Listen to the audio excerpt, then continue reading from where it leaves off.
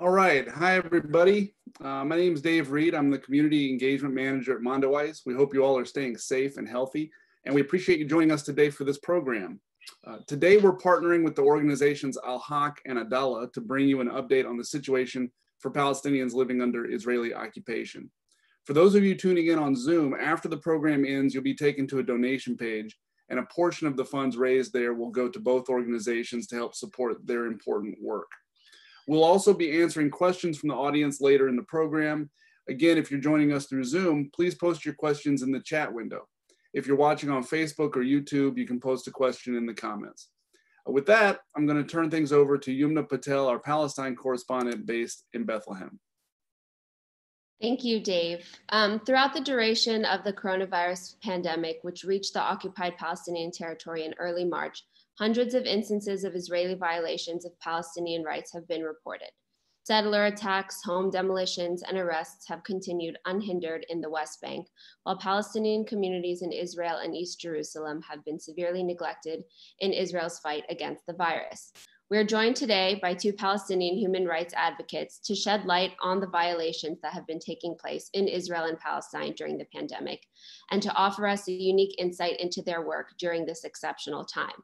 I'd like to welcome Soheir Asaad, a researcher and advocacy officer at Al-Haq, a human rights organization based in Ramallah, and Soheir Asaad, the International Advocacy Coordinator for Adalah, the legal center for Arab minority rights in Israel.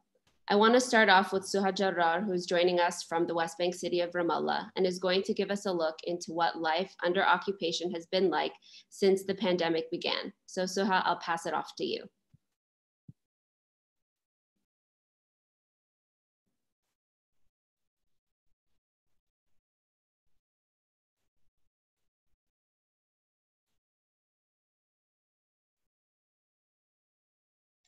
Can you hear me now?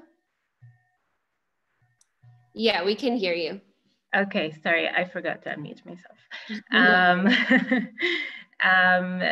Again, thank you so much for joining us today, and thank you to the organizers for holding such an important event to shed light on the fact that even in the face of a global pandemic and as COVID-19 continues to spread across the globe, the Israeli occupying forces continue to carry out systematic and unlawful human rights violations against Palestinians across the occupied Palestinian territory, including the Gaza Strip and East Jerusalem.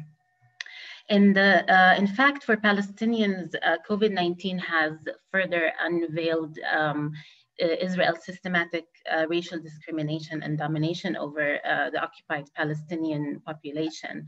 I just want to start a little bit by saying just a short introduction about Al-Haq. We're a Palestinian human rights organization based in Ramallah in the occupied territory.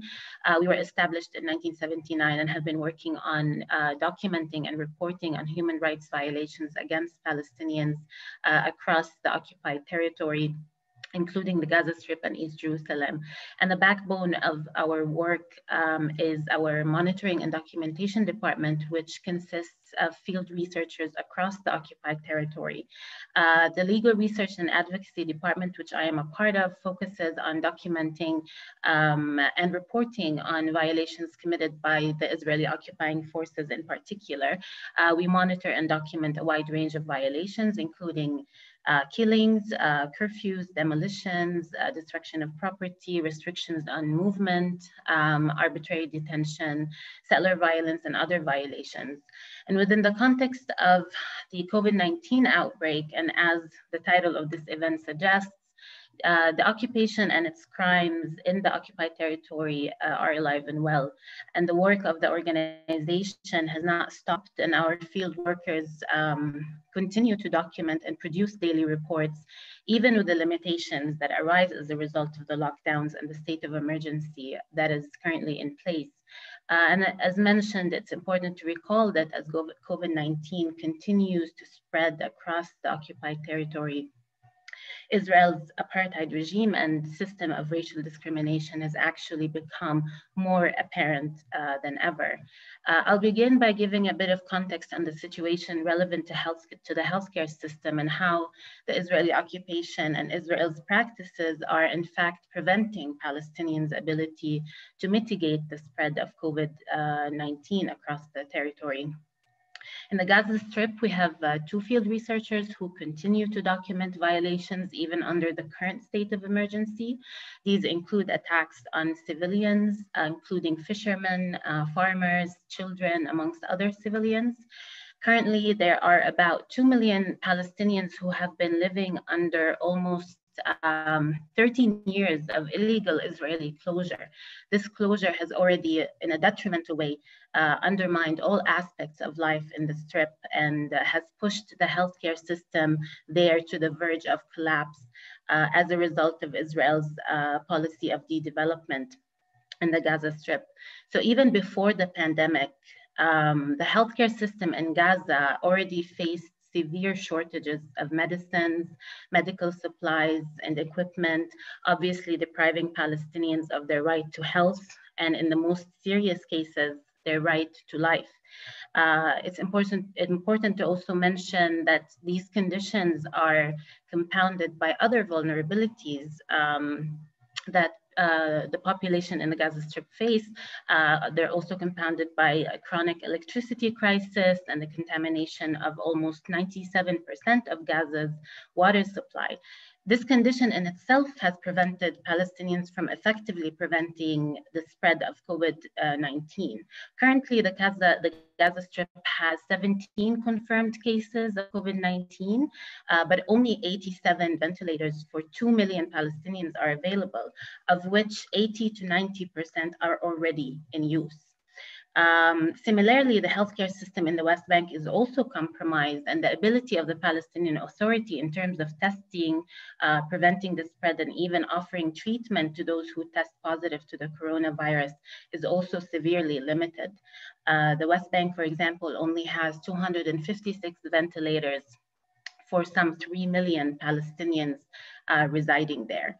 At the time when everybody is encouraged to stay at home and to practice social distancing to limit the spread of the coronavirus, Palestinians' efforts to prevent and mitigate the effects of COVID-19 are actually being undermined systematically. Human rights violations have continued, including Israel's demolition of Palestinian homes on both sides of the Green Line, even though Israel has declared that it will freeze these demolition practices. Due to limitations, freeze them under the current state of emergency, that is. Due to limitations on monitoring and documentation at the moment, we do not have confirmed numbers of demolitions since the start of the state of emergency, but we have documented demolition cases, including home demolitions and demolitions of water structures. But we are witnessing an increasing trend in the issuing of demolition orders by the Israeli civil administration, particularly in Area C for different types of structures. Confiscation of property has also continued during the state of emergency. For example, on 26 March, the Israeli occupying forces confiscated poles, sheeting, and other materials that were to be used for 2 field clinics, 4 emergency housing units, and 2 mosques in a town in the northern part of the Jordan Valley in occupied West Bank. In addition, there were reports of Palestinian volunteers involved in local initiatives to disinfect schools and institutions or distribute foodstuffs in underserviced areas of Jerusalem, in particular in the Old City, have faced arrests by the Israeli occupying forces with also aid materials confiscated. Other violations that we regularly monitor and document are those of settler attacks and settler violence. We are actually witnessing very noticeable spike in settler attacks amid COVID outbreak. And we have documented cases involving attacks on farmers, attacks on herders, on children, and on the elderly, and including increased attacks of settlers illegally, of course, residing in settlements, specifically Soheir settlement, which is known for being home to some of the most extremely violent settlers residing illegally in the West Bank. This has been a very noticeable trend since the beginning of the COVID outbreak that has increased during this pandemic. In fact, at the beginning of the month, the beginning of April, the UN reported that settler violence has increased by 78% since the start of COVID-19 outbreak. On the situation of workers, on 14 April, Al-Haq, along with a number of human rights organizations, sent a joint appeal to the UN special procedures, asking for urgent intervention needed to uphold the rights and dignity of Palestinian workers employed in Israel during the COVID-19 pandemic. In the appeal, which can be found on our website, we highlight the current dire situation of Palestinian workers during the ongoing pandemic. It's important here to mention that Palestinian workers have long been subjected to Israel's policies of racial discrimination and apartheid, and Israel has historically, systematically undermined their right to health, to work, to adequate standard of living, amongst other rights as well. To date, Israel has failed to test and ensure the treatment of Palestinian workers working in Israel prior to their return to the occupied territory. Israel has also obstructed measures taken by the Palestinian Authority to contain and mitigate the effects of COVID-19, and has failed to take measures to curb the spread of the pandemic in the occupied territory.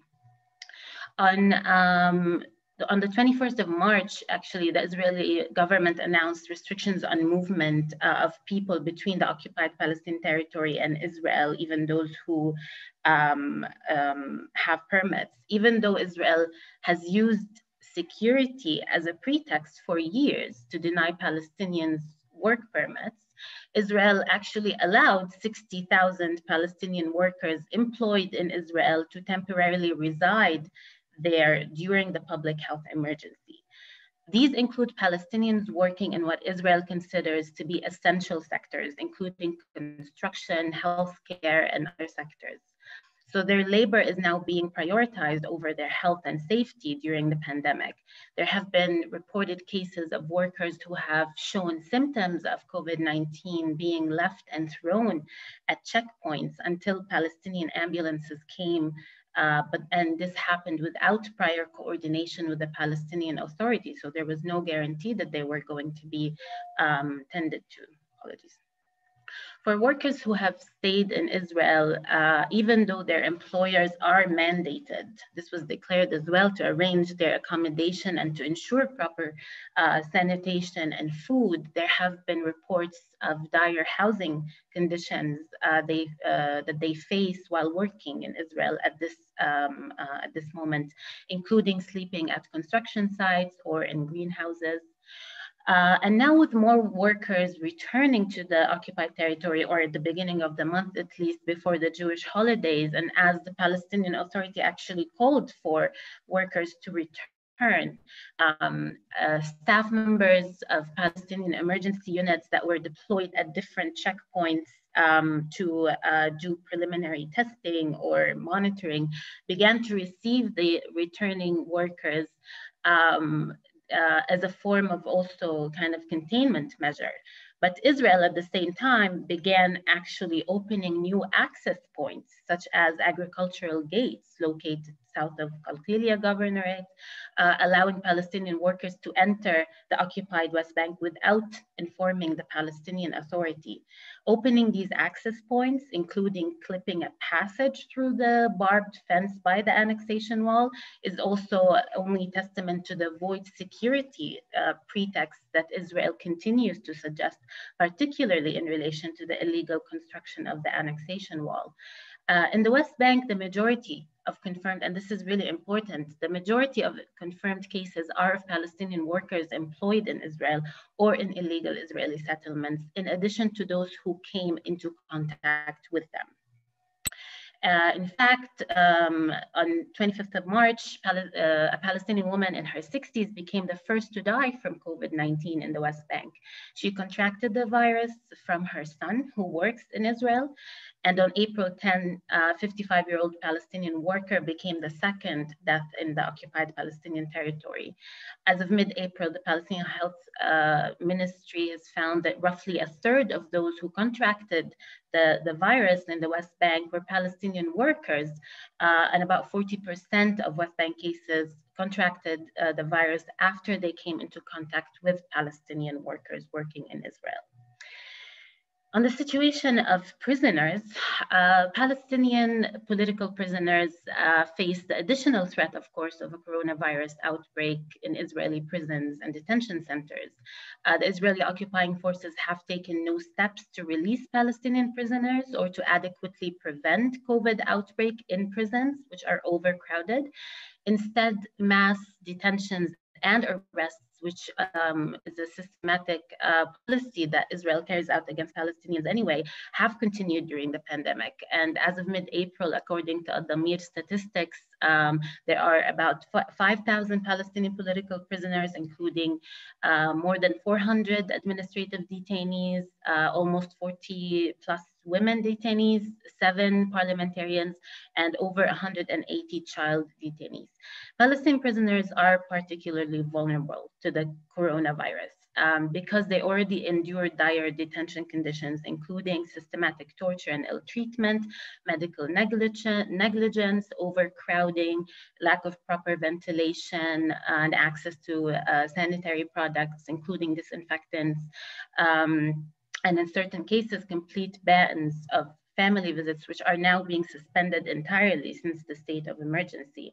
Now, hundreds of detained suffer from chronic diseases and that go untreated. Despite the pandemic, Israel continues to routinely arrest Palestinians from their homes in the West Bank and East Jerusalem and immediately place them under quarantine. The last point I want to highlight is that the Palestinian prisoners are also completely isolated from the rest of the world right now. Israel continues to deny Palestinians the right to contact their families and to contact their legal representatives because all visits are suspended currently, and it continues to refuse to install landlines for communication with families and lawyers. And this situation is particularly dire for women because they have absolutely no means of communication. And earlier this month, Israel announced a new emergency regulation to allow Palestinian women to contact their families.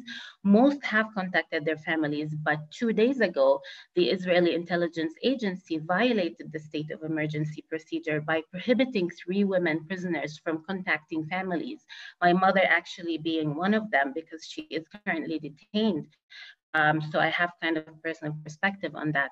I'm going to stop here. I know I went over time. I'm sorry about that, but I'm happy to answer any follow-up questions.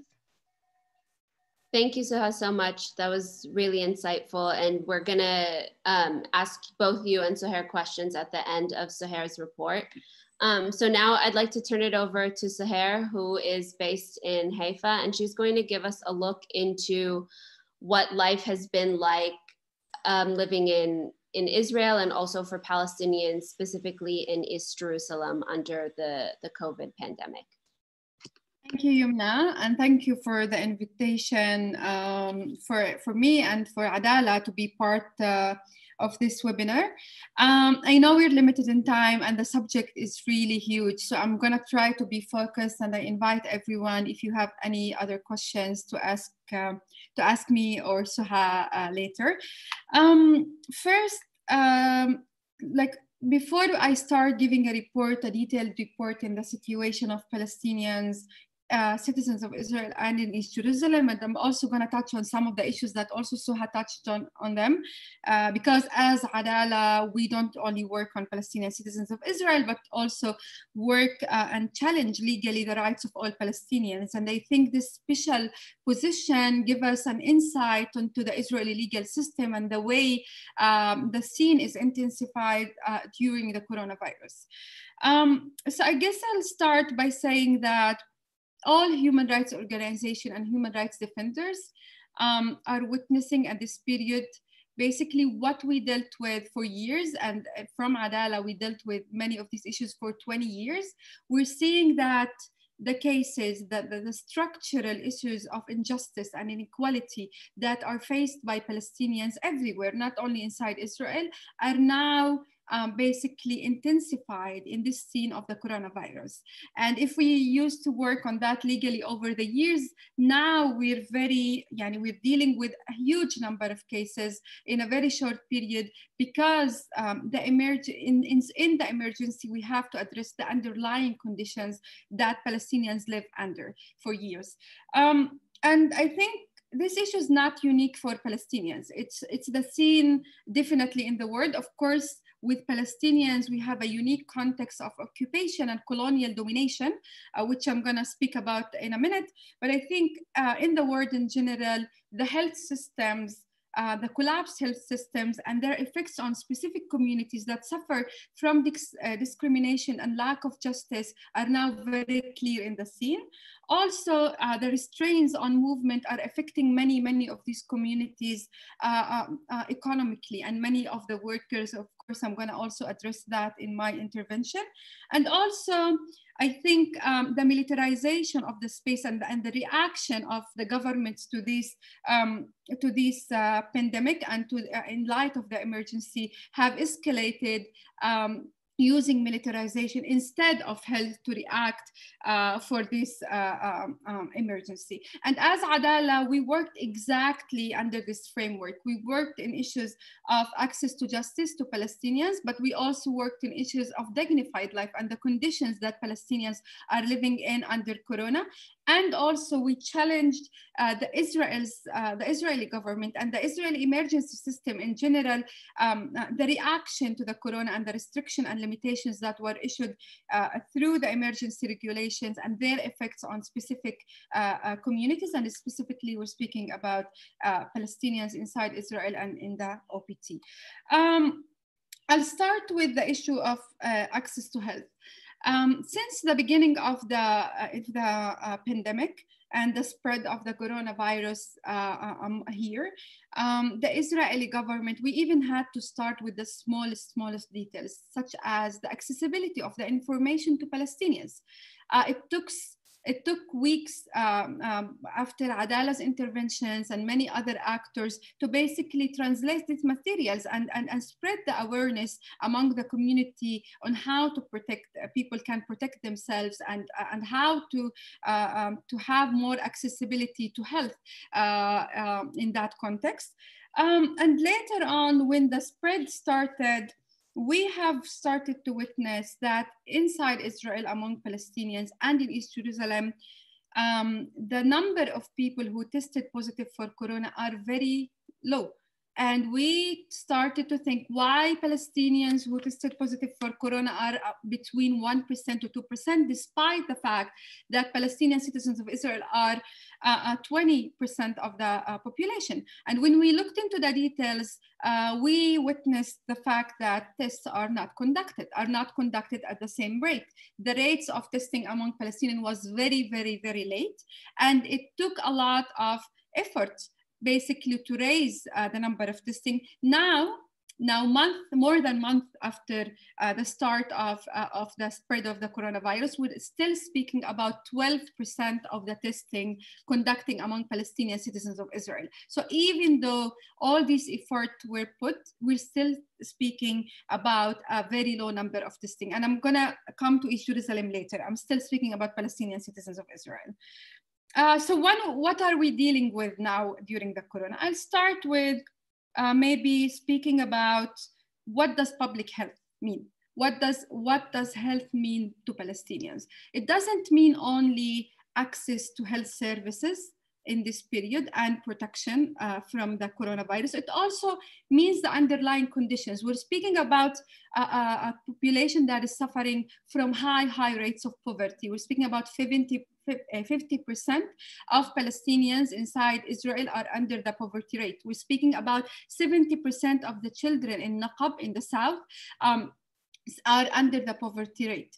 We're speaking about conditions of chronic disease that are much higher among Palestinians because of the special conditions and the long years of discrimination in access to health and in general in the conditions of living of Palestinians. Of course, all of this now makes Palestinians not only individuals under risk after certain ages, but also a community under risk, and therefore a community that needs much more attention when addressing this emergency.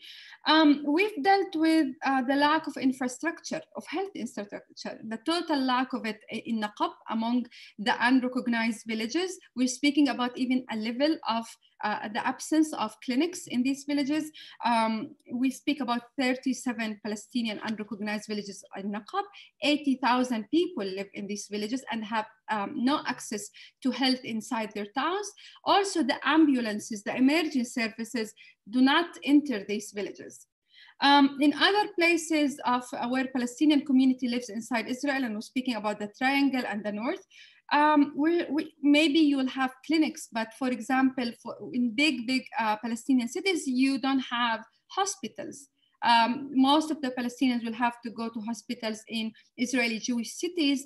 And therefore, you have big areas with a lot of Palestinians living there without actually access to infrastructure of health, hospitals, ambulances, and also good quality clinics.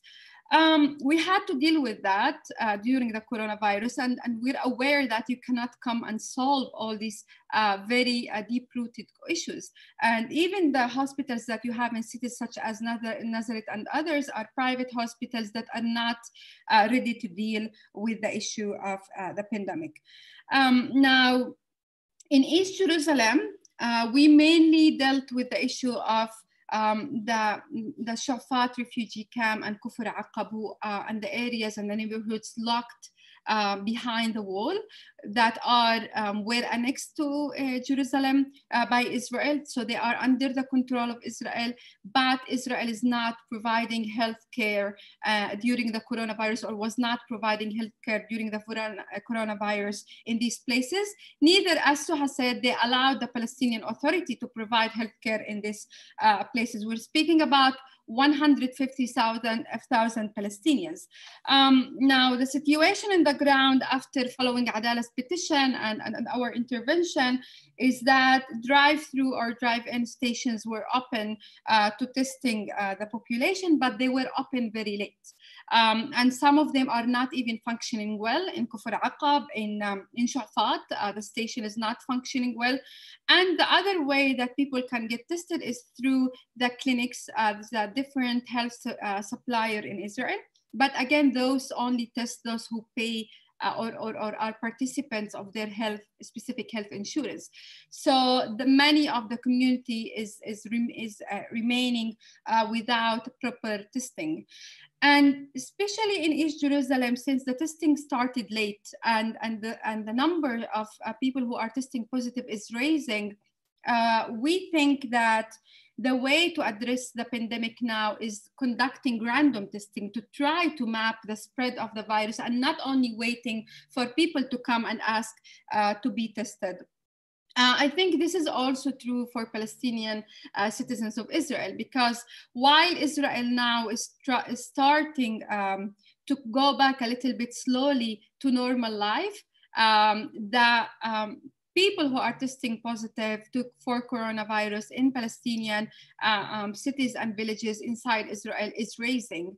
And therefore, the pattern that we're seeing lately is trying to bring life back to normal among Israeli Jewish cities, while starting to put more lockdown, especially during Ramadan in Palestinian villages and cities inside Israel. And I'm going to address that later in the Israeli reaction to the pandemic and to see why this is happening and why the reaction is taking this shape. The second issue I want to speak about, and I'm not going to enter into Gaza, I think Soha covered that.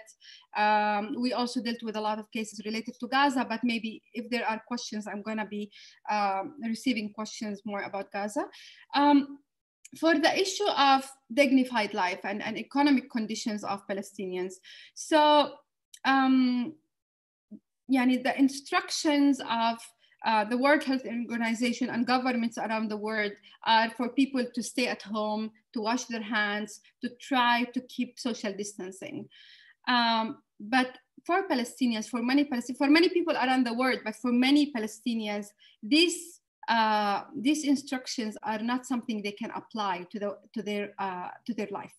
Many Palestinians, especially in Nakba, in East Jerusalem, in Shafat refugee camp, these cases that we dealt with, in Gaza, in the West Bank, and in many places, are living under conditions that are an overcrowding conditions that people cannot simply keep distance.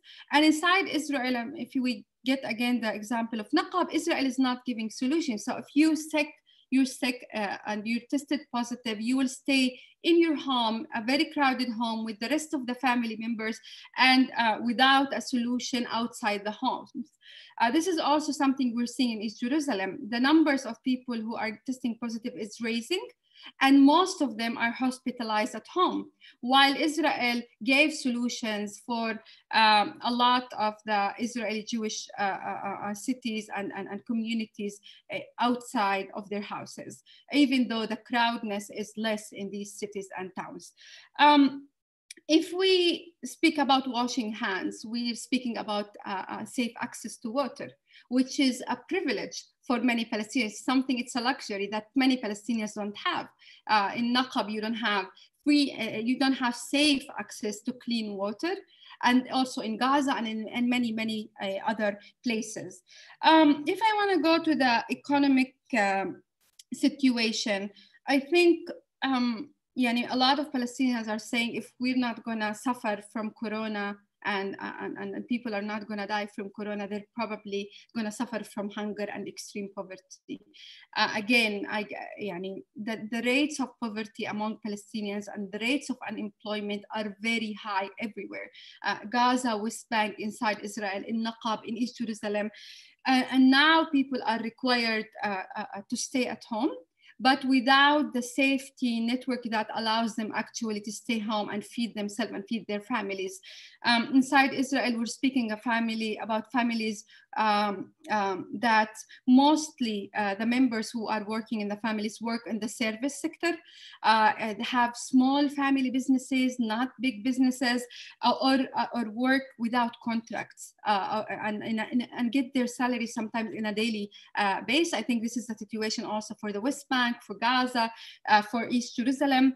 And in this case, inside Israel, for example, many of the government's reaction to the pandemic and what it gives as safety to workers didn't fit the patterns of employment among Palestinians. So those who are registered, of course, now have no income. Small businesses, many of them didn't get relief. If we look at the picture now in Ramadan, every business is closed after 6 p.m. During the day, it's overcrowded. It's a very important period for many Palestinian small businesses. And instead of benefiting in this period and trying to apply safety instruction, Israel had decided to totally close these businesses. And now these businesses are collapsing while people are going to buy from neighboring Israeli Jewish cities. If we're speaking about the reaction of Israel to try to help local councils or local municipalities, Israel has given a lot of budget to try to save many local councils from money that they lost from local taxes from big businesses. Now, this condition does not apply to many Palestinian villages and cities.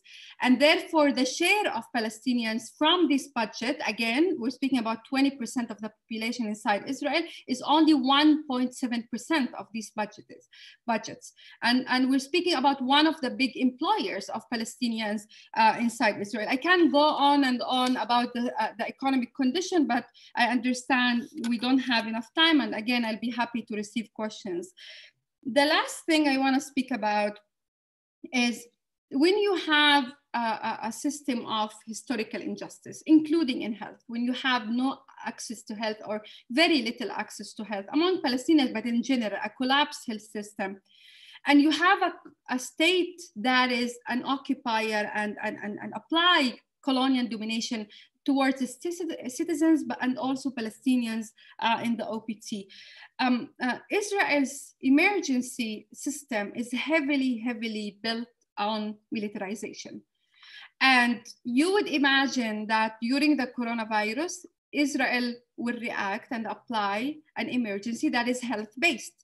But this is not what we saw during this pandemic. What we saw actually is that Israel basically applied many authorities, and I'm gonna speak about it, and to react to the pandemic and to lead the emergency action against the pandemic, and all are heavily militarized. And of course, since they are militarized, Palestinians are not part of them, and therefore they will ignore the needs of Palestinians.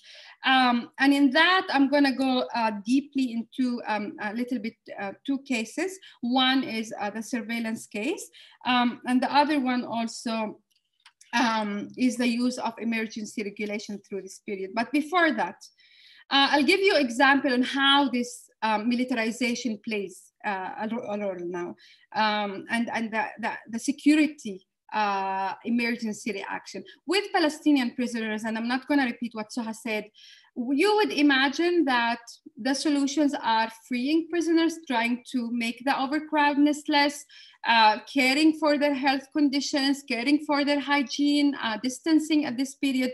But what we saw from Israel from the beginning of the pandemic is immediately deciding to cut the only two ways of Palestinian political prisoners to be in touch and in contact with the outside world, which are families and lawyers. And we're speaking about an absolute prohibition of contact, physical contact, but also through the phone. If you're a prisoner, you're allowed to call your lawyer only if you have a court. Now, many of these Palestinian political prisoners are already judged. They don't have courts, but the only way that we as human rights organization can know about their situation is basically through the lawyers. And even if they have court, we've heard witnesses from lawyers of them calling the prisoners with the guards basically listening to the call. So basically the prisoners are not free to report on their situation. Now with the families, Israel has allowed only minors to contact their family once or 2 weeks. And we've seen that they're allowing Palestinian women political prisoners, but as Suha said, this was banned and prohibited from 3 Palestinian political women prisoners. And in general, Palestinian political prisoners had only 2 ways to contact their family, just to wish Ramadan Kareem, which is a one-time call, or if you have contacted someone who tested positive, and all of this only after the petition that we have submitted to the Supreme Court. So meanwhile, we still know only little about the condition that Palestinian prisoners are living under. Now to the Shabak case, and I'll try to end by that. At the beginning of the Israel's attempts to combat the coronavirus, they directly started using different, so the one who's leading the combat against the coronavirus is the National Security Council in Israel, which is a heavily, and it's a militarized body, and it's part of the military inside Israel. Of course, again, Palestinians are not part of that, and therefore their needs are totally ignored. Now, the Israeli government had issued emergency regulation. According to this emergency regulation, the Shabak, which is the Israeli Security Service, secret security agency, will be allowed to basically listen to the calls and collect data about citizens inside Israel if they are patients or if they were in touch with someone who tested positive. Now, this is the first time that the tools of the Shabak that were usually and historically applied against Palestinians, speaking about political persecution and basically surveillance applying to Palestinians, they will move to the Israeli civil space, and now they're affecting all the citizens. As Adalah, we went to the Supreme Court against these regulations. The Supreme Court asked the state that the state uses laws instead of emergency regulations. And later, Israel have decided to use one article of the Shabak law, which is basically trying to widen the interpretation of the law to allow it to be used during a civilian emergency. Now, we've tackled the issue of authority and the issue of interpretation of the law, but I think the most important thing to know about this case is that basically, it is a matter of authority, of course, and it's an important question. But this case actually showed you that in Israel, whenever there is an emergency, even if it's a health emergency, and even if there are alternative ways, the ultimatum and the immediate reaction is a heavily securitized and militarized reaction, and therefore, in this case, using the Shabak, we won the case. And basically now the Israeli government had to find another solution if they need basically to use the Shabak, and the court tried to limit the interpretation of the specific article of the law, but still the court gave, and we criticize the decision of the court gave authority to the state to use this article from the Shabak law to basically collect data and conduct surveillance against its own citizens. In this case, even if it's a narrow, for us, it's still extremely a concerning issue. I'll go just in a very, very quickly. We spoke about access to health, dignified life of Palestinian, militarization of the reaction of the Israeli government to the pandemic. But it's also important to note that oppression against Palestinian people is still continuous in many of the ways that we already know from before this pandemic. And even though Israel and the Israeli government is using the focus on the pandemic to basically pass many policies that are targeting Palestinians. So Israel, the Israeli government and the Likud and Blue-White has signed a coalition agreement for a national emergency government. And you would think that this government would come and deal with the pandemic. And this is actually part of why this government was established. And many of the decisions related to the work of this government were announced in the agreement for after deciding on the composition of the government and the principles of the government. One or two issues were excluded from that condition. One of them is annexation. This is the only thing that was excluded and was decided on, despite the fact that the government was not composed and that they didn't decide on the principles of the government. And they said that they will start basically legalizing annexation in July. And this shows us exactly how there is a full Israeli consensus, regardless of all the differences between the two parties when it comes to violating Palestinian rights. This is for now. I hope I managed to cover many of the issues. There's still many issues I didn't manage to cover, and I'll be happy to receive any questions in this regard. Thank you. Thank you so much, Soheir. That was really informative. And now we're going to go into the question and answer portion of the event. So I have a couple questions that I'd like to ask both of you. First, I want to start with Suha. This is actually a question that many of our audience members have asked. And so could you tell us a little bit more about your mother's case? And for those in the audience who don't know who your mother is, if you could just sort of explain about her situation and any updates you have on her case, because people are really interested in that. Sure. First of all, thank you, Soheir, for this amazing presentation. It was really, really informative, very comprehensive. And thank you also for the question. Definitely. So my mother is a parliamentarian, an elected parliamentarian, and she has been the subject of waves of attacks, systematic attacks since 2014, actually. She received an expulsion order to remove her from her home to the city of Jericho. She protested that order. She did not comply.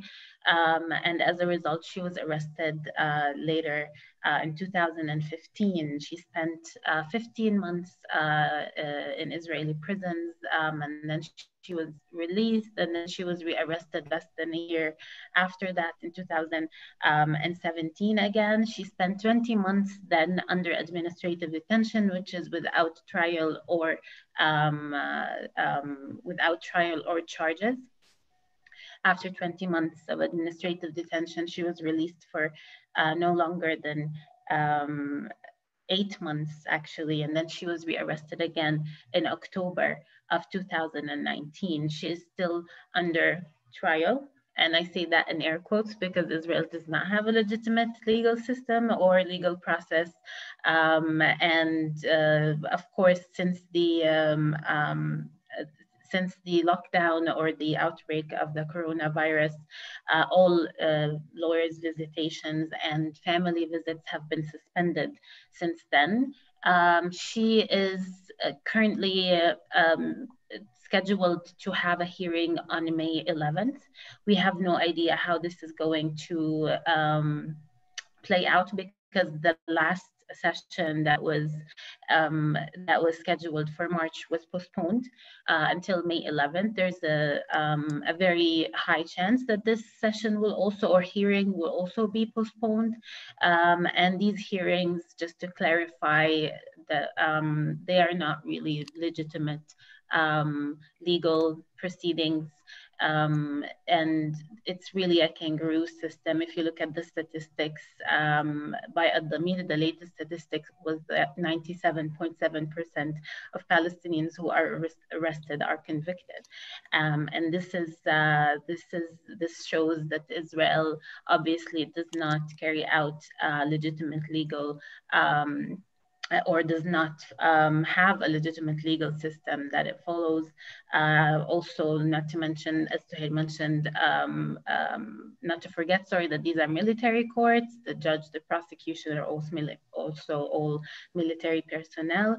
And the situation of my mother, actually, it has been very, very stressful on a personal level, to be honest, because for the past month, we have been on our toes just waiting for that phone call, also coordinating with my family in order to be in the same space at the same time all the time, in order to receive that 10-minute phone call just to know what the situation is like. And my mother also suffers from chronic illnesses and diseases, and she is definitely more vulnerable and susceptible to catching the coronavirus. And this has been extremely, extremely stressful, not just for us as a family, for all families of the Palestinian detainees. This is the current situation, and we have no idea how long this is going to, or for how long the sessions are going to keep getting postponed, and eventually if there's going to be a conviction and eventually obviously a sentence.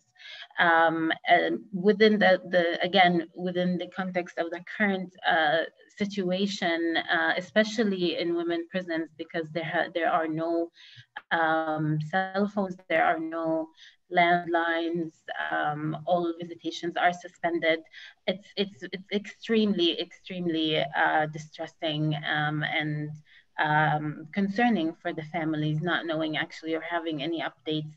My mother was also recently prevented from speaking to her lawyer, and the prison administration actually claimed that the lawyer has to submit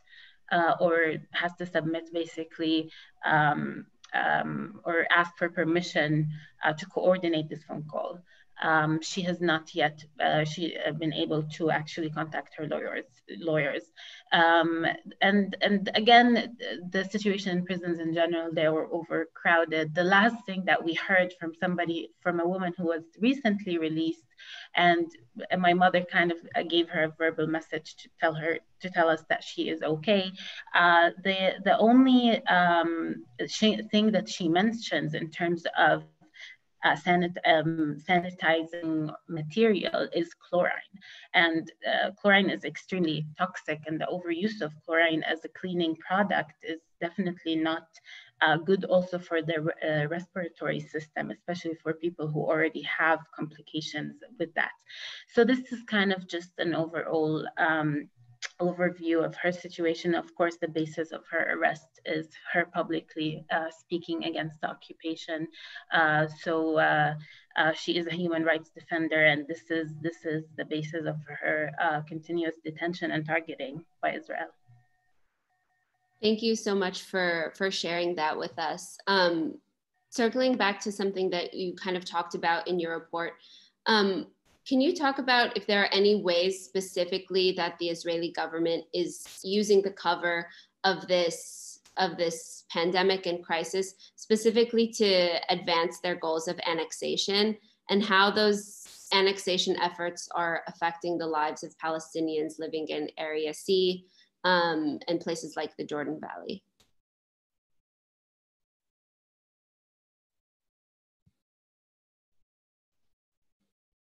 Oh, so you're on mute, so we can't hear you. Sorry, I just said I lost you after Area C. Was there a second part of the question? Yeah, just how it's affecting people living in places like Area C and the Jordan Valley and these places that are specifically slated for annexation. Right. Actually, Israel does not spare any situation in order to push its agenda and its overall goal of permanently annexing the land. And as seen recently, and as mentioned by Soheir as well, Israel's annexationist policies are alive and well, and they have continued. In terms of Area C, in particular, the annexation of the Jordan Valley, and this was part also of the Trump's peace plan, or what was proposed.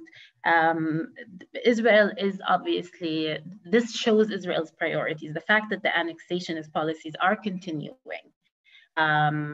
even under the current state of emergency, only speaks for Israel's priorities and overall policy of forcible transfer and permanent annexation of Palestinian land. Now, the situation for people in Area C, people in Area C already experience all of these shortcomings of Israel's measures and policies, discriminatory measures and policies in the area. And Israel has long created a coercive environment for people living in Area C in order to push them out and to forcibly transfer them. And this is something that has been systematically happening anyway. Now, with the continuation of the annexation policy that Israel has been carrying out, definitely we do not know, especially in the Jordan Valley, for example, what is going to happen to almost 50,000 people who are residing in the area. And this is something that has been not just within the context of COVID-19, but has been systematically or has been a systematic policy carried out by people. I saw an interesting, by Israel, sorry, I saw an interesting question in the thread here about also farmers, because in a lot of areas, especially in the Jordan Valley area, which is very resource rich, this is people's main source of livelihood. So access to land has also been long undermined and prevented by Israel, whereas Israeli settlers have regular access to vast areas of fertile land in order to keep their ways of means of subsistence and livelihood. So attacks on herders and farmers are also have long been systematic, attacks by settlers and harassments by the Israeli occupying forces, and also seizing land through declaring land as military areas, firing zones, and the general policies, including regular demolitions of homes of any structures, have made life for Palestinians in Area C unlivable. Now, the continuation of the annexation of the Jordan Valley only means that Israel actually not only is not considering the state of emergency, but is actually using the state of emergency in order to continue with this annexationist policies. Thank you so much. I want to now switch back to Soheir for a second. Soheir, you mentioned in your report that Israel is slowly easing restrictions on the country, particularly in majority Jewish towns and cities. And you mentioned that they're at the same time actually enforcing more of a lockdown on Palestinian areas. Could you expand more on this? Why is that so? And sort of what does that actually look like on the ground? Thank you, Yumna. I think what happens now is basically that Israel's reaction health-wise, speaking about testing and the availability of healthcare, but also protection measures for the Palestinian community inside Israel and Palestinians in East Jerusalem has came only late, very late. And until now, we're still speaking again about much lower rates of testing. As I said, only 12% of the testing that is happening in the Palestinian community. At the beginning, we were speaking about much low percentages. And now we're starting to see a raise on the Palestinians who are testing positive. Now, Israel is not allowing, not providing protection measure. And I'll give you an example. In East Jerusalem, and I think I mentioned that in my report, the majority of people are who tested positive and they are in their homes. This is also similar to the situation in Nakba, where Israel is not allowing the creation of permanent buildings inside the unrecognized villages, basically to allow people to enter into isolation away from the families. And why is that? Again, you go back to the original reason. When you want when you have a lot of plans to force displace these 80,000 people, Israel does not now want to put temporary buildings because they are afraid that they will serve the resilience of the population, that the population actually will use in the state. The same reason why you don't have health clinics in Nakba, because this is, as Suha said, part of the coercive environment that Israel is creating in these areas. And it's not only measured by the action, the direct action of forced displacement, but also it's measured by the conditions that the social and economic condition that people are living under in this area. Now, for the majority of Palestinians, since you started the tested earlier, and not only the testing, but also the awareness, the raising awareness earlier among the Jewish population, now you have lower rates of people who are testing positive, while you have much higher among the Palestinian society. So Israel has decided to ease the restraints, while its reaction to raising numbers of people who are testing positive among the Palestinian community was a reaction of, okay, let's use the lockdown as the first resort. Now, when you have a population that of course is under health risk, and we're very extremely concerned to the communities that we serve, but we're also aware of the economic conditions that this community lived under, and we're aware that the Israeli government's measure left many families without actually an income that will have access to the basic needs, food, and especially in Ramadan, when people usually spend more money on in this month on food and in other supplies.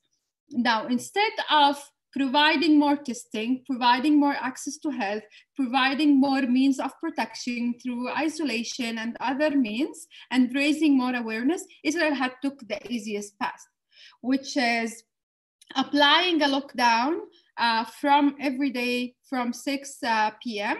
until 3 a.m. So through this lockdown, the shops and the small businesses and everything that serves the community have to be closed totally. Now, what happened? What happened is actually that Israel has continued to use the workforce of the Palestinian citizen villages who leave every morning and go to work on Israeli cities and towns because this is actually also how the space is designed. Palestinians don't have access to industrial areas in their villages and towns. The farms and the farmers, many of the lands were taken from Palestinians. So most of the Palestinians work outside their villages and towns. So they go to work, they come back. More crowd is creating when the workers are come back and want to buy their supplies. A lot of crowdness is happening during the day in Palestinian businesses. And later, when people have iftar and want to go and buy many of their supplies, they will have to go and buy from big Israeli businesses outside their villages. And now you have a situation while Palestinian businesses are collapsing, many of these big Israeli supermarket and businesses can have more chances to be flourishing on Palestinian customers. So you don't have enough health, providing health, which is what's actually needed, while you're having more conditions and instructions by the Israeli government that are contributing to the worsening of the situation, the economic situation. To add another layer in that, when you send police and you're speaking all the time about sending military into Palestinian villages, this is not something neutral for Palestinians. In general, militarization is something that we as human rights organizations don't want to see. But in the context of Palestinians, military and police have a different relationship with the community. The Palestinian community is viewed as an enemy, and therefore, when you send military instead of health, of course, you can expect what the results are going to be. So I think, just to summarize in this regard, what's going on now is just a continuous situation of, again, discrimination, extreme discrimination and injustice in the terms of access to health and access to economic relief for people, while militarization and lockdown is being in the front. And the way we think about it is that, and this is happening again in other parts of the world, but here is happening in a very unique and specific way, is that a specific community the state starts to view a specific community as the source of the pandemic, as the source of infection, and not being accountable and not questioning basically the infrastructure and the underlying condition that led to this situation. So our worst scenario, our nightmare, is that our community is going to be communities in the West Bank, in Gaza, inside Israel, are going, and in East Jerusalem, of course, are going to be communities with high rates of people who are getting sick. And under lockdown, militarized lockdown, while Israel is going back to normal and basically forgetting about us, which is the most natural thing to have under the Israeli colonial domination and the way we know it works. Thank you so much. This is a question for both of you. Both of you touched on sort of the lack of accountability for the Israeli violations and actions, both inside Israel and as well as in the occupied territory. So, Adalah and Al-Haq, you're both advocacy and human rights organizations. So, my question, and I think it's something that maybe a lot of people watching this also might be thinking, is sort of, in theory, what should be the role of the international community in an event like this? And in reality, what has their response been, if any? So I'd like to open that question up to both Suha and Soheir. I'll start. Soheir, you can start. Go ahead. No, go ahead. I was just going to ask. Go ahead. I think, again, to go back to the way me and Suha both opened, again, what we're seeing is a scene that all the injustices and violations are just intensifying. This is something that we've been pointing out as human rights organization to the international community years over years. We've been speaking about the social economic rights of Palestinians. We've been speaking about violations of their rights in terms of oppression and annexation, which happened in this period. We've been speaking about militarization in the case, and I forgot to mention them in the previous. We've been speaking about their conditions for years. Now, this is a clear picture and of what we already know. know. The problem is that, and this is a dilemma also that we're facing, is that now you have to deal with statements from the UN specifically on Palestinian prisoners. But I think since Israel for years has not been accountable for its violation and its crimes, which are now turning into a real life threat to Palestinians and also economic threat and to many Palestinian families, I think, of course, the question of accountability is the most relevant question now, because this is the only way that as Palestinians we secure the non-repentance of this, that these violations are not going to be repeated. And as Israel continues not to comply with the international resolutions and the international recommendation or all the international decision and international law in general, there is no security for any Palestinians. Palestinians who are in Gaza, who are under the blockade, you cannot only address now the health system in Gaza that will provide treatment for people. You have to address the question of the blockade. You have to address the question of years of war that actually led to the destruction of the health system. In Nakba, you cannot just come and address putting a temporary places for isolation or provide healthcare. You have to address the issue of non-recognition, the issue of forced displacement. In East Jerusalem, you're not only putting a drive-in here or there, you have to address the fact that Israel annexed East Jerusalem and put this population under the apartheid wall and therefore isolated them from the city and banned them to get relief from the Palestinian Authority, but also didn't supply them with their needs. So all of what we're seeing now is a result of years of Israel being basically not being accountable for its violations. And what we expect now as Palestinians, and we know that the world is facing these tough times, and of course there are all over the world a lot of violation. What we expect now is from the international community, of course, to address the most urgent needs of the population, but also to address the root causes of that. And the root causes of that is an Israeli system of domination, dominating not only Palestinians living under occupation, but also all Palestinian citizens of Israel in the 67 occupied territories and Palestinian refugees. And let us not forget about those who are also now suffering the consequences of Corona, living in refugee camps, living without safety, living in overcrowdedness and suffering from the outcomes of these pandemics. So I guess that's what we're trying to achieve, both giving the balance of having immediate relief, but also addressing the root causes. Actually, what I have to say is very similar to what Soheir had just highlighted.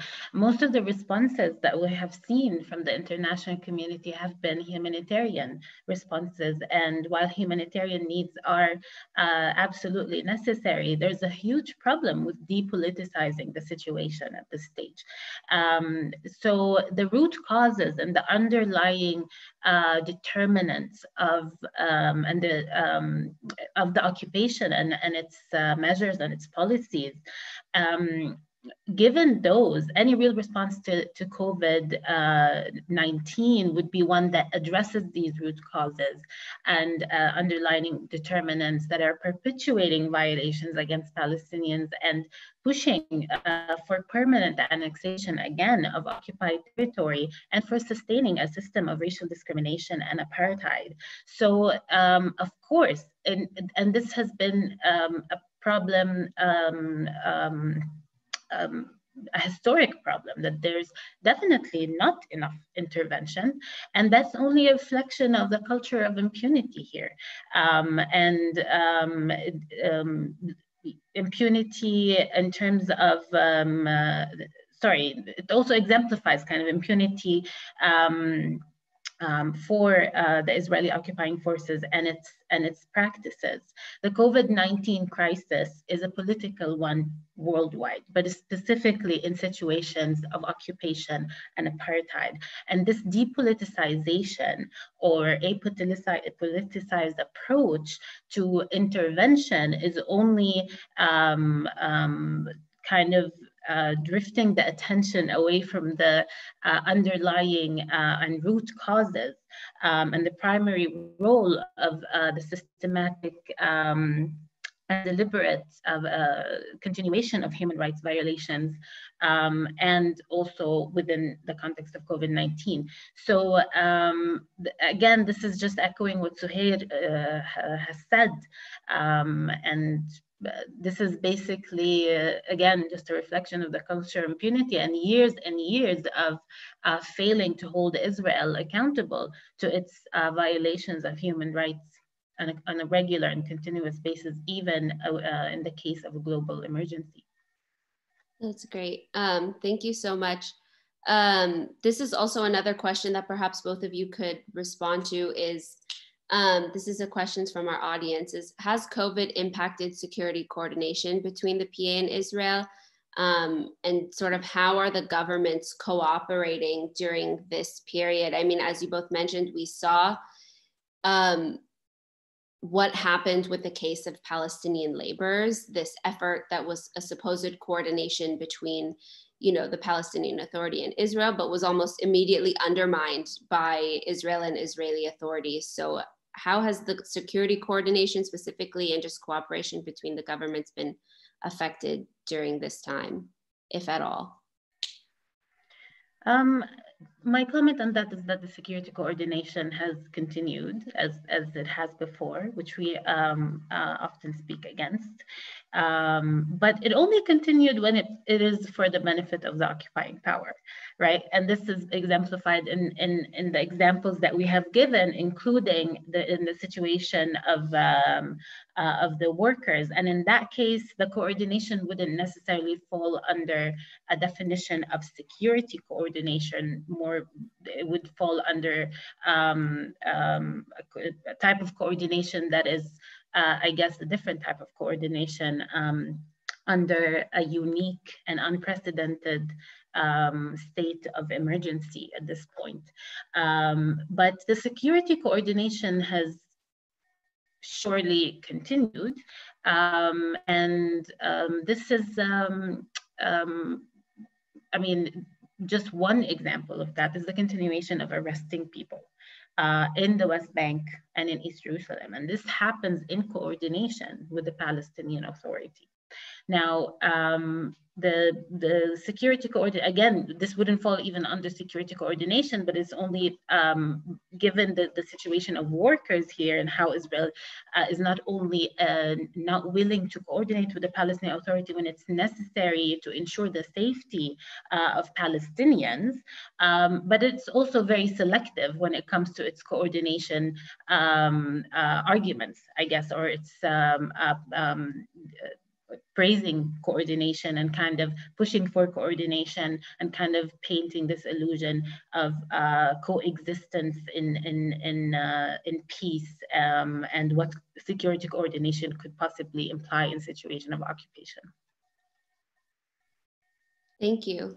Soheir, did you have anything to say about that? Yeah, I'll add very quick. I think Soha covered most of it, but I'll say that from our perspective, we're not speaking about coordination between government. We're speaking about an occupier, and this occupier is controlling all the occupied Palestinian territory, including East Jerusalem and Gaza.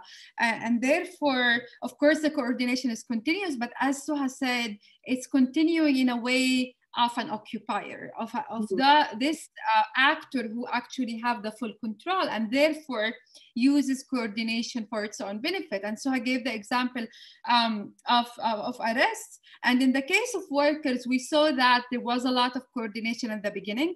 Palestinian workers are working in Israel from the beginning with full coordination, not only through this period, but we saw that the coordination didn't address, of course, their condition. People were banned from going back to their family. And eventually, when Israel wanted to get rid of them, when those some of them got sick, they basically took them and threw them without any coordination with the Palestinian Authority. And you keep, and we saw that also in Jerusalem.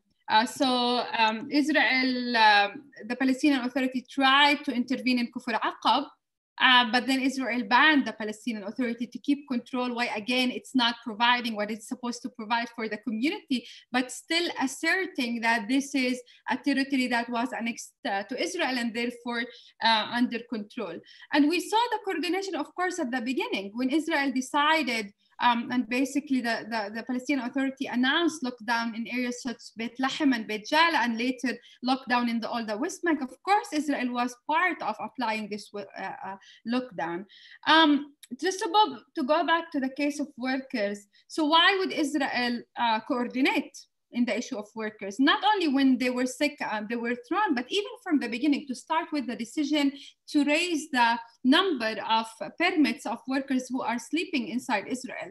So Israel did that and announced the field of construction and other fields are as essential because of the benefits to the Israeli economy. You're speaking about a benefit of, you're speaking about 66% of the incomes in the Israeli construction field economically are coming from the benefit of having Palestinian workers work in Israel as a cheap labor, where they have no basic conditions and nothing of their conditions, and the protection was coordinated. These workers were banned from going to their families for 1 month or 2 months. They worked there without any health insurance, without any safety. The only coordination is regarding entering and leaving, and therefore it's not a coordination between two governments that one government tries to ensure the rights of its own residents or citizens or whatever. You're still speaking about a situation of occupation, of colonial domination,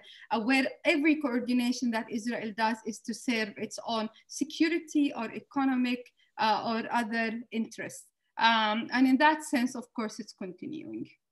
Mm-hmm. One of the questions from our audience that I find really interesting that Soheir, I think you would be able to answer is, do you see any change of perception or the treatment of Palestinians living in Israel for the better in light that many of frontline health professionals in Israel are Palestinian?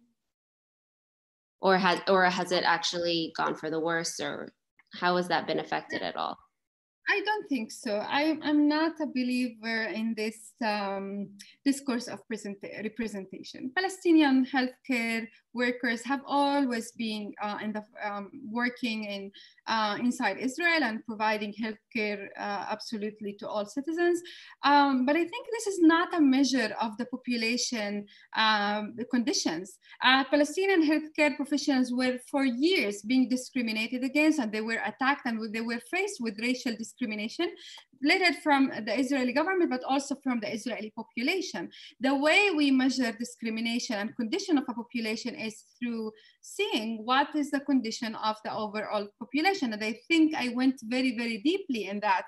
And I think any slogan of, we have a lot of Palestinian doctors, we have, it reminds me of the very,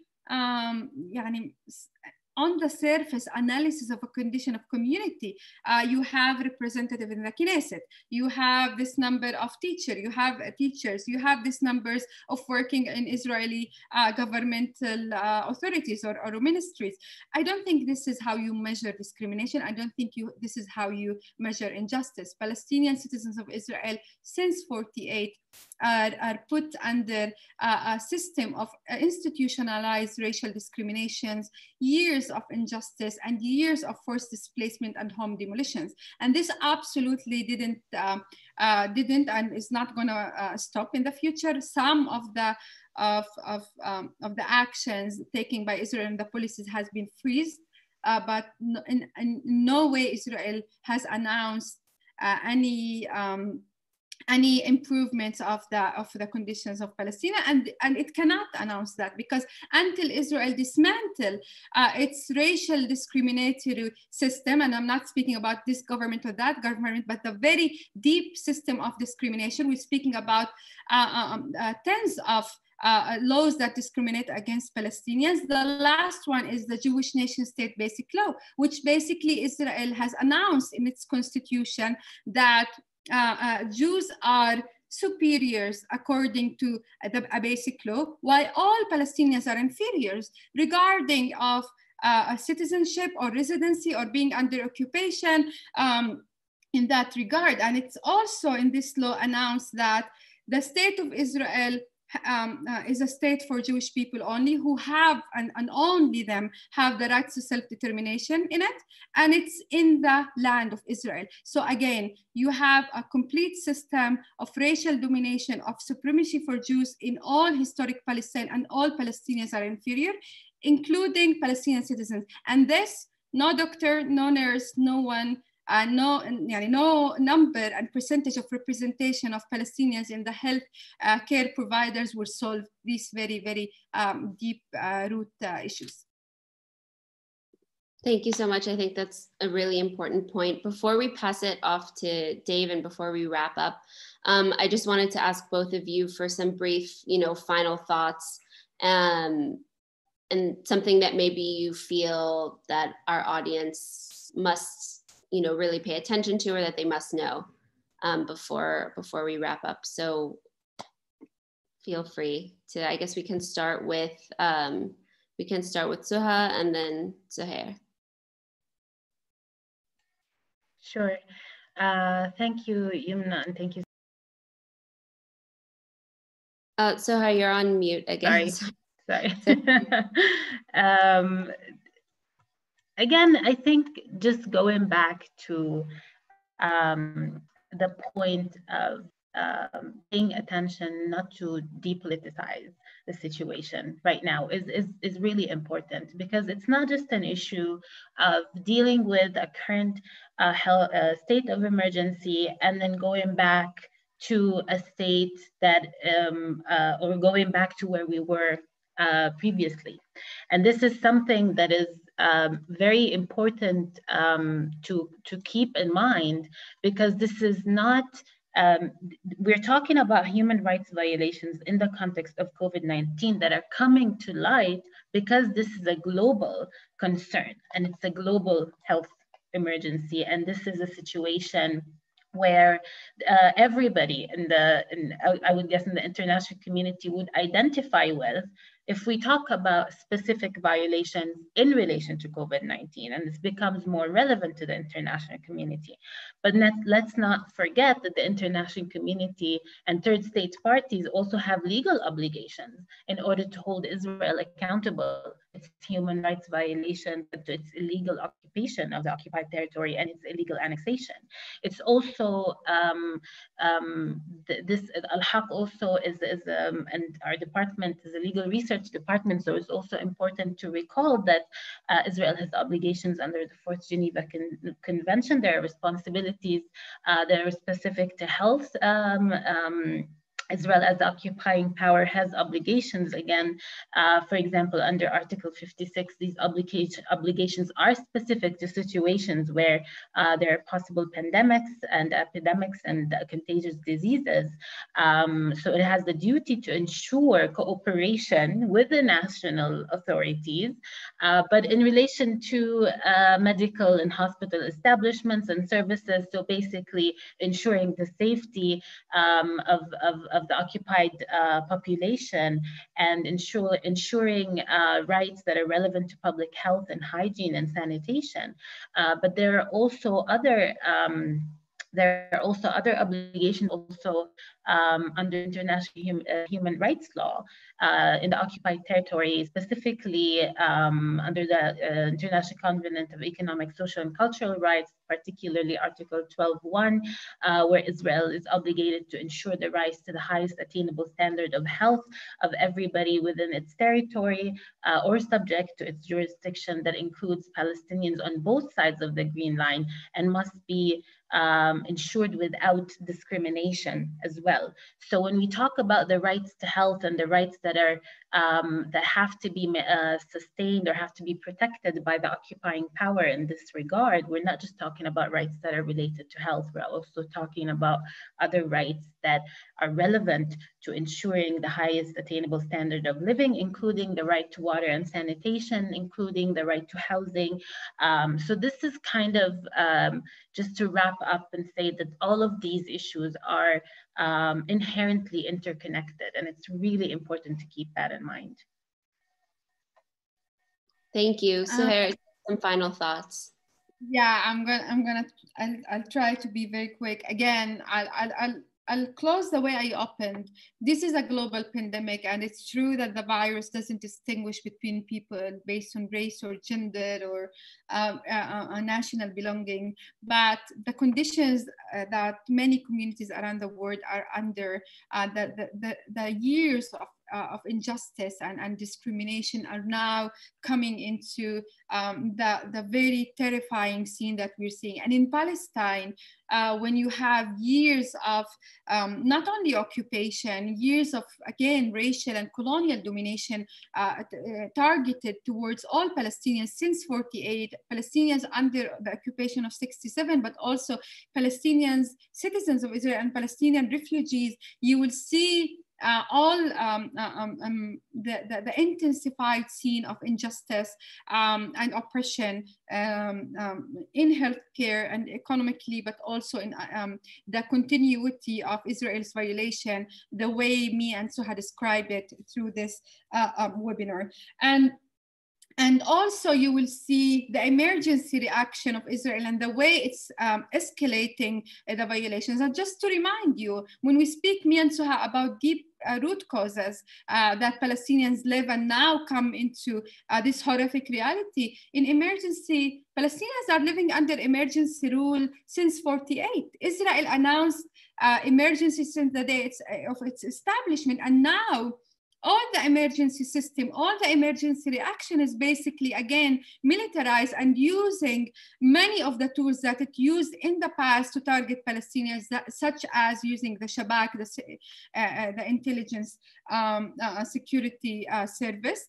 And again, this is all possible. And Israel is also able to pass annexation through a coalition agreement without people even noticing. It's because of the culture of impunity, because Israel for years has not been accountable for the violations and crimes that were committed against all Palestinians again. And if we want to solve the problems that we're faced with during the corona, this is not possible if we keep addressing them, as Suha said, in a humanitarian perspective, or in, again, using the same tools that were used again and again. And we saw how humanitarian reaction to the crisis of Gaza without addressing the root causes of the blockade and other has affected the Gazan community and has made Israel continue its violation. And I think this is true for all Palestinians. So the answer here, of course, is a reaction,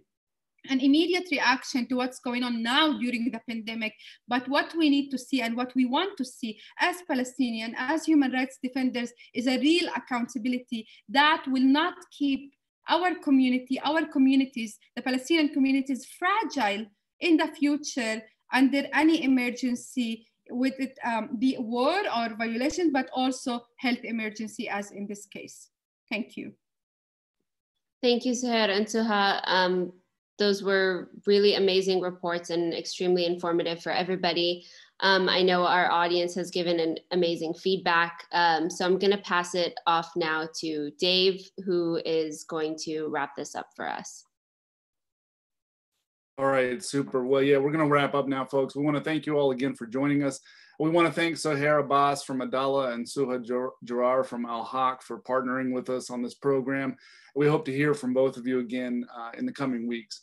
For those who are new to us, Mondoweiss is an independent nonprofit news and analysis publication from a left progressive perspective on the Israeli occupation and its impact on US politics. We're funded by readers, and if you found this program useful to understanding what Palestinians are facing right now in this crisis, please make a donation. It will help us offer more programming like this in the upcoming weeks as we continue to cover this. You can donate securely online by visiting our site at mondoweiss.net/donate, and a portion of the donations will go to Adalah and Al-Haq to support their work. Every little bit helps, and we appreciate your support. Everyone stay safe. Thanks again for joining us, and we'll be back again in the next few weeks. Bye. Thank you all.